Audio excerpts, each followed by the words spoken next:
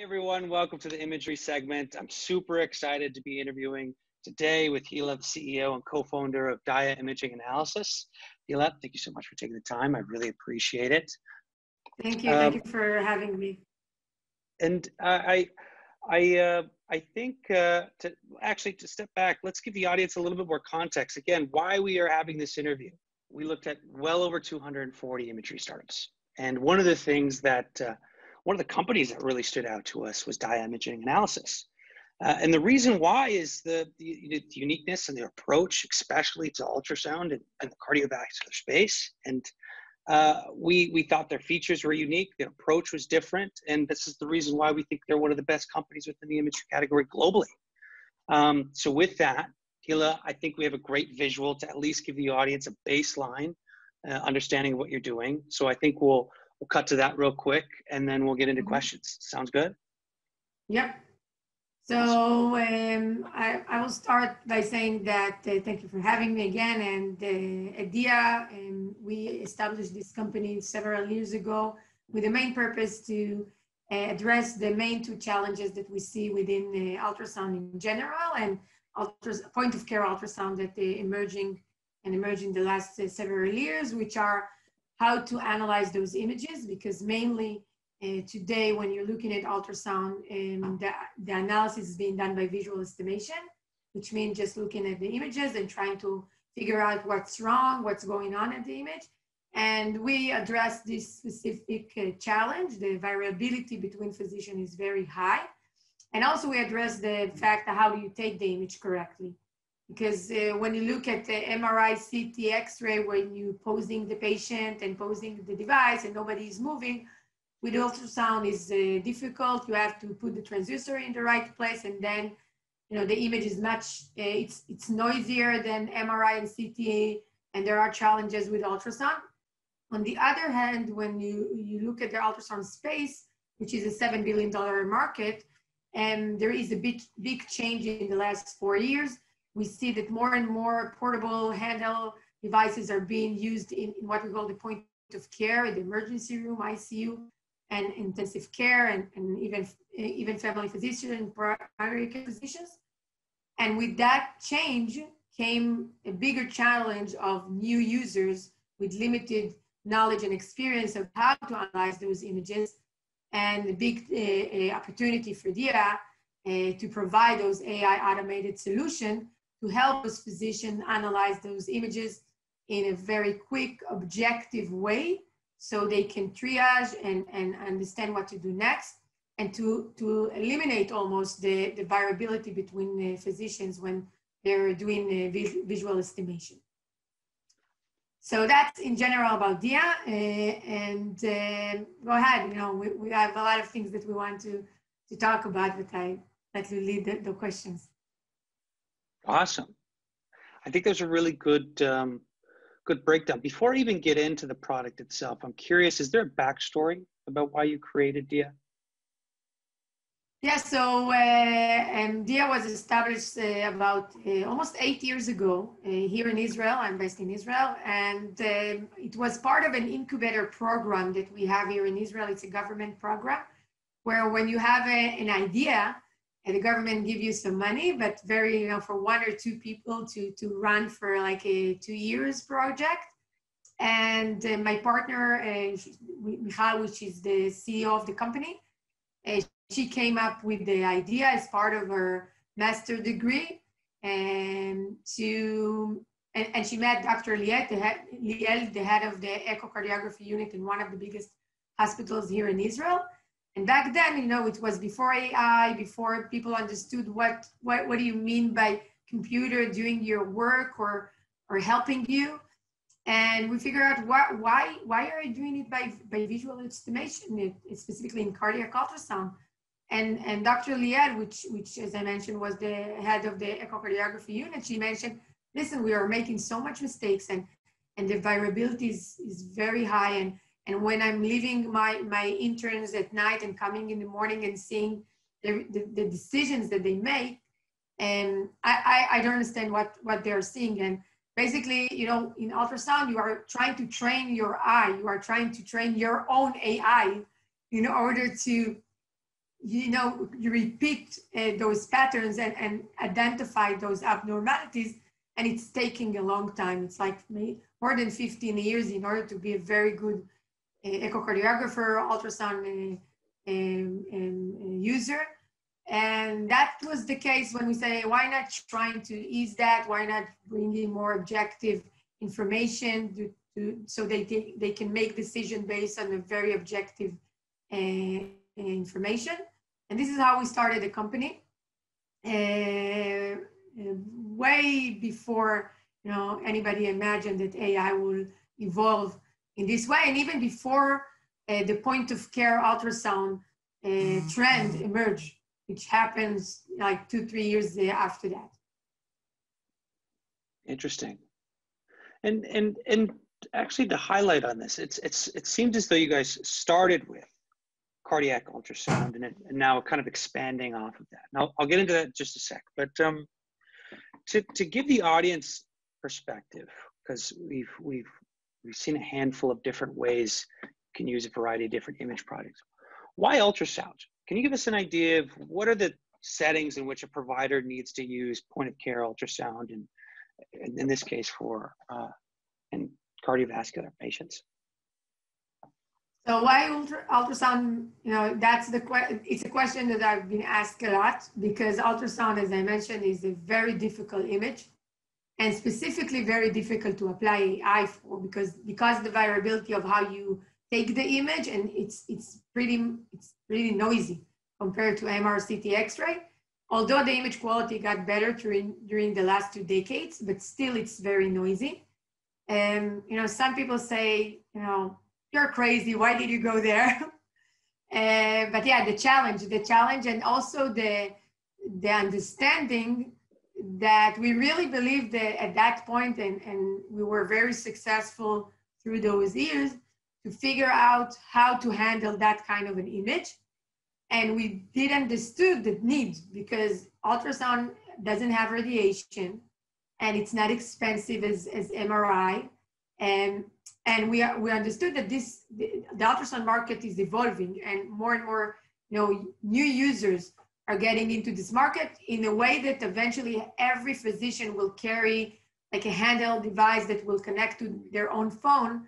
But if you will not provide them those AI solutions that help them through the workflow on an everyday basis, it will not work. And this is the missing part that you have to figure out. And why we started with cardiac, because cardiac is the most difficult organ to analyze. If you look at it, it's moving.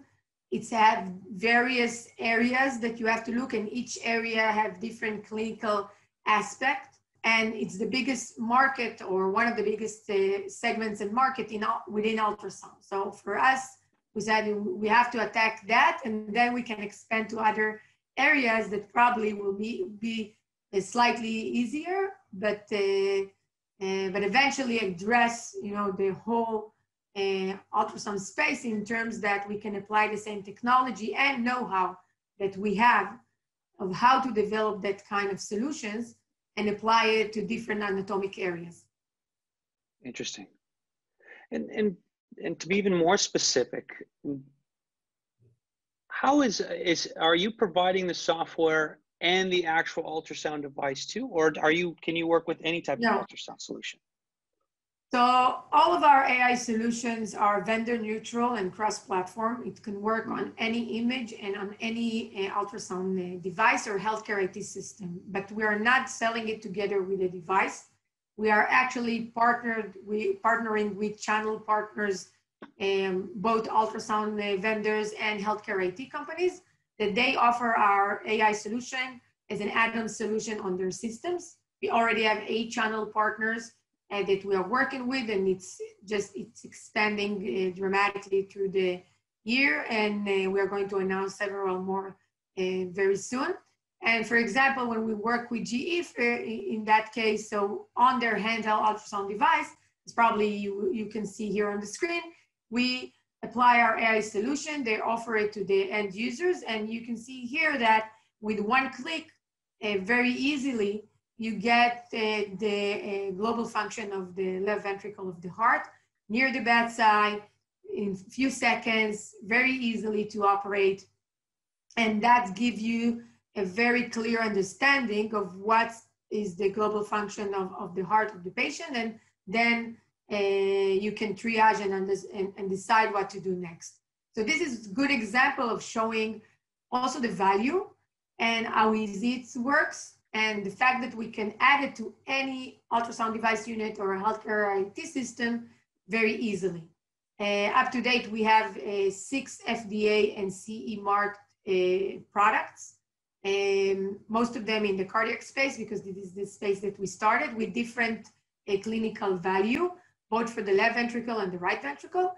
We recently received FDA approval for additional 2 products, one for the right ventricle and the other for the abdominal, for the bladder volume automated analysis. So that, as you mentioned, what happened when we extended outside the cardiac space. And in our roadmap, we are developing additional solutions for various areas, both in the chest area, in the abdominal, and then specifically providing that kind of tool set to clinicians that are using ultrasound. Interesting. Well, it definitely makes sense. And taking even a couple steps back to your point earlier, why you focused on ultrasound. It's the most practical product to get into a variety of different hospitals and providers. But also, like you mentioned, the hardest to understand and analyze. And the solution that you've built, being able to integrate with a variety of different solutions is fantastic. I mean, that's really almost, in this case, a huge competitive advantage, but also makes it a lot easier for everybody else in the ecosystem. But the features that you built, you have just specifically for cardiovascular patients, you have things like you're actually able to quantify ejection fraction. You can quantify wall motion analysis. You can quantify a handful of things, like actually quantify it. How did you build this functionality? Where'd you get the data set? It's how accurate is this? Curious, this is really impressive work. So how do we build our AI solutions? So we do have access to huge databases through our collaboration with more than 12 medical facilities, both here in Israel, in the States, and even in Brazil.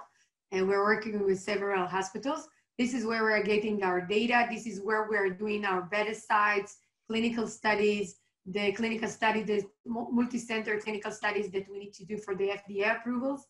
And once we get that kind of access and tagging and be able to filter, we call it the noise, we are able to apply our technology. When I'm saying our technology, it's a combination between image processing, machine learning, and deep learning. It's not like we're doing only one thing. And this is one of our competitive advantage. We today, after several years, have the know-how of how to combine it. When we look at the image today, we know what kind of technology will apply best and what kind of combination between them will give the best results. A very important thing that we are doing internally is that we are making sure that our engineers, our algorithm engineers, understand also the clinical aspect of what they're developing, almost in a way that they can do the virtual or the analysis, the eyeballing by themselves.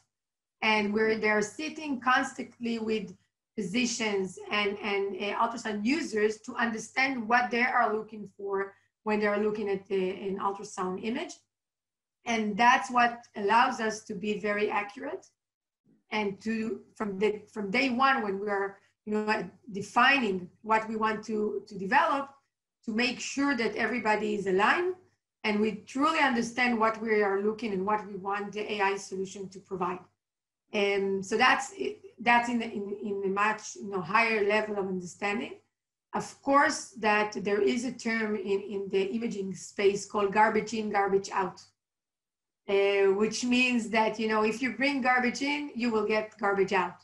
And that's why the filtering and what we are bringing to the AI and our machine learning infrastructure is very important.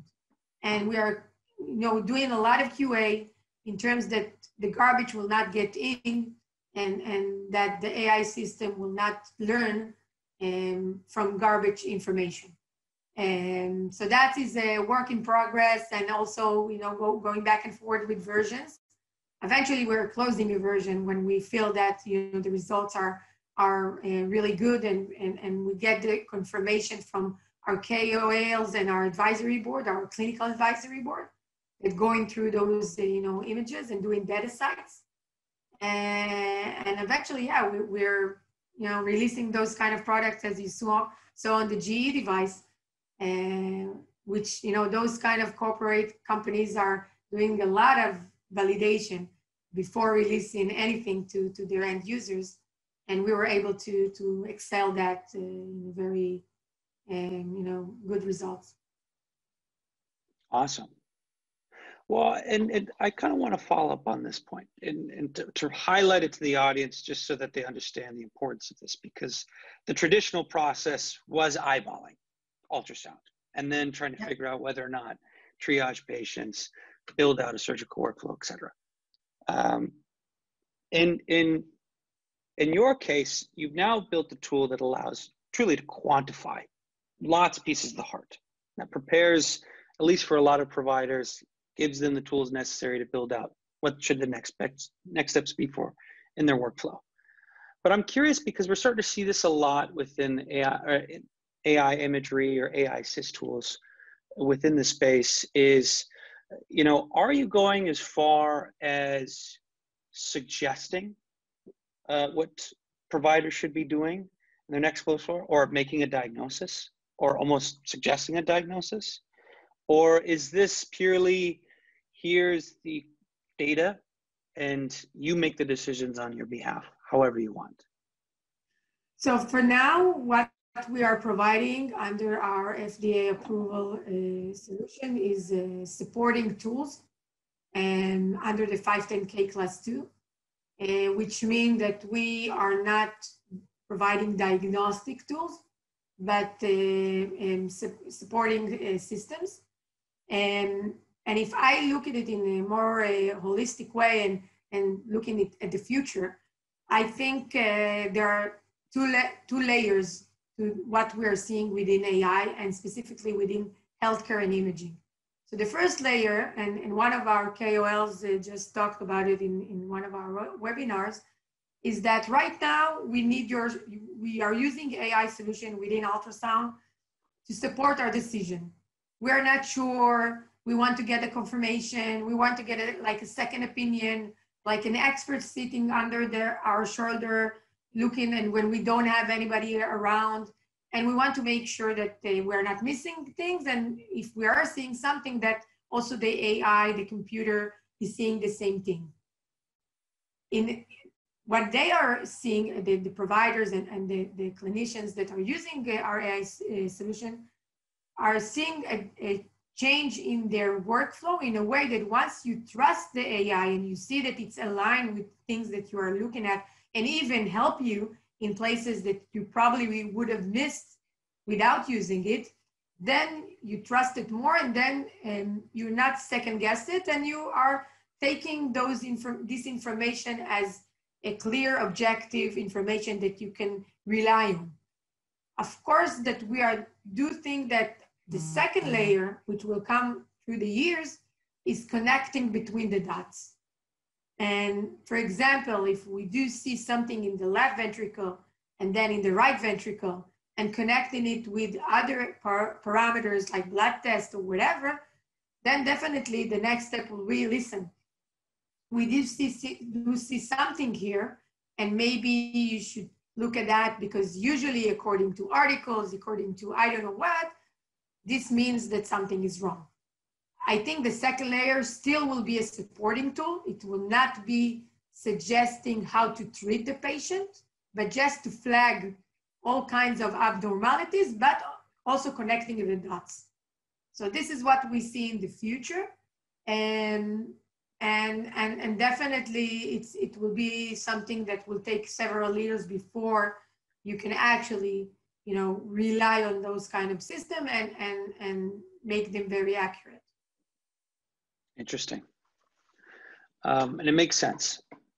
We have our physician mention something very similar with autopilot in flights, that initially think of how autopiloting happens.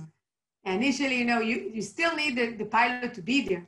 But once those systems got evolved and got, were very reliable, then, the pilot is not, operating the plane, but just interfering when there is something wrong or there is need for his interference.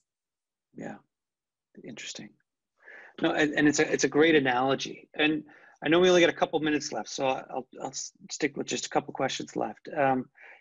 Especially in this space, we see a lot of companies really struggle with trying to sell directly to providers, et cetera. Healthcare software has very long sales cycles. Sometimes it's really difficult to work with a variety of different stakeholders.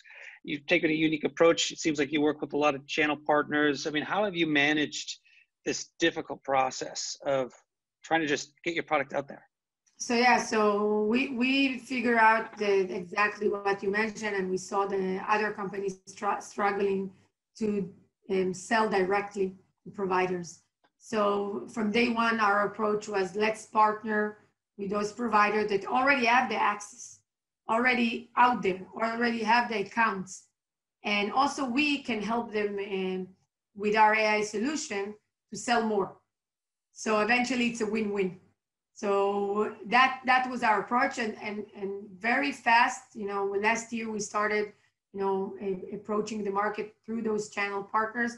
And within less than a year, we are at more than 20 countries and with over 3,000 end users that decided to buy our AI solution in one way or the other. And that showed us that this business model is the right way to go.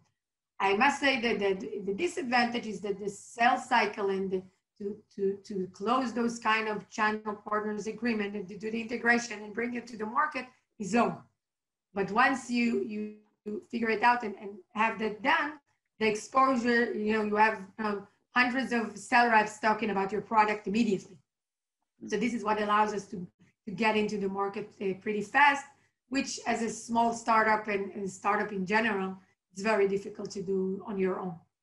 So that approach came along. And also we see it during this pandemic situation. For example, with our partners, with GE, with the handheld devices, a point of care physician today, treating COVID patients using more and more ultrasound devices like handheld devices because it's easy to clean, you keep it in the ward, you can do it immediately and see the assessment of the heart. The virus not only affected the lungs, but also the heart.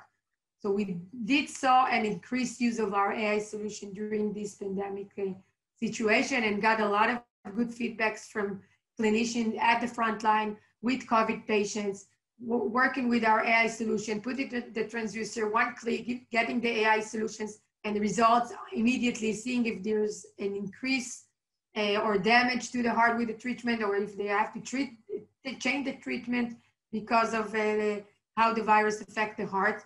And that is a good example of showing how at the point of care, when you are alone with the mask, with everything, you don't have an expert to help you, and how AI can come along in this situation and give you that kind of an aid.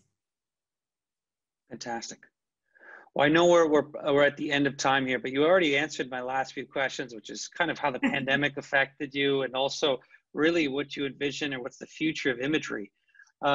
So with that, Hila, is there anything else before I close out that you wanted to announce or share or ask of the audience? Just to say that we are making progress. We're going to release additional AI solutions. We are going to announce several more partnerships. We're always looking for more partners to offer our solution. We're also working directly with hospitals, which is our we prefer to work through channel partners, but definitely can work directly. In terms of fundraising, we are funded, but we are heading to our next investment round. And yeah, that was fun. Thank you for having me. And hopefully soon we will be able to meet face to face. Yeah, hopefully.